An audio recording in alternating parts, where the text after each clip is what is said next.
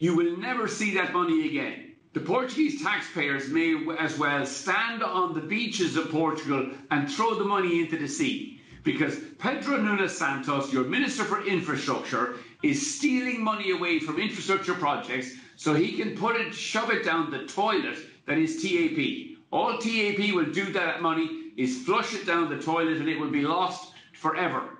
He should keep that money away from TAP, spend it where the Portuguese taxpayer wants to see the money spent, on your hospitals, on your schools, on your teachers and on your nurses. You know, it's a question I had with the infrastructure minister last week, who told me, you know, that TAP connects Portugal to the world. I said, that's not true. TAP connects Portugal to about 70 airports in summer of 2021, whereas Ryanair connects Portugal to 140 airports. When TAP closed the base in Porto, Ryanair increased the size of our base and our jobs in Porto. We're now the largest airline in Porto. So we're investing in Portugal. Yeah, TAP has no future as an independent airline. It will probably finish up belonging to Iberia or Lufthansa or one of those other larger airlines. Well, no, your governments are trying to distort the market with these subsidies, and the subsidies are not necessary. If TAP doesn't get subsidies, it will reform itself, it will lower its costs, it will come back as a more efficient airline.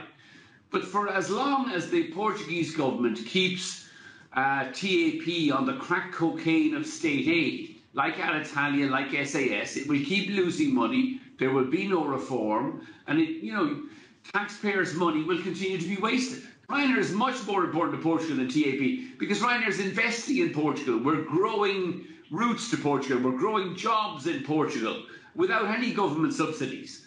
Whereas, TAP was a very good airline for the last 70 years, but it's always been high fare.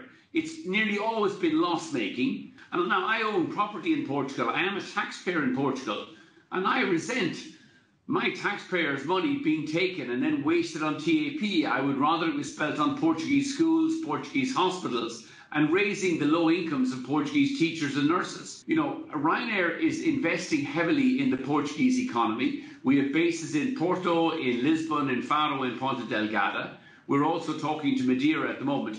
We want to add more routes. We want to create more highly paid jobs for our pilots and cabin crew. And it's unfair that as we invest our money in Portugal, that you're asking us to compete against not just TAP, but TAP with the crack cocaine of €3 billion of government subsidies. And that's €3 billion that taxpayers in Porto don't want wasted on TAP. They don't want it. They'd like to see it spent on hospitals, on schools, on nurses and on teachers.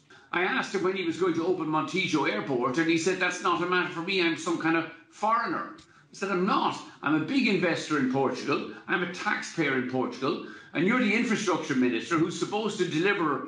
If you delivered Montijo Airport, Ryanair's committed that we would deliver 5 million passengers within 2 years, and that would create 5,000 new jobs. Far more than the jobs in TAP, 5,000 new jobs in Lisbon. And he wouldn't even answer the question.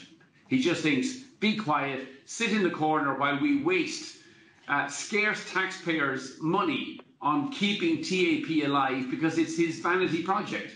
Nurses and teachers in Portugal earn less than half what Ryanair pays its cabin crew.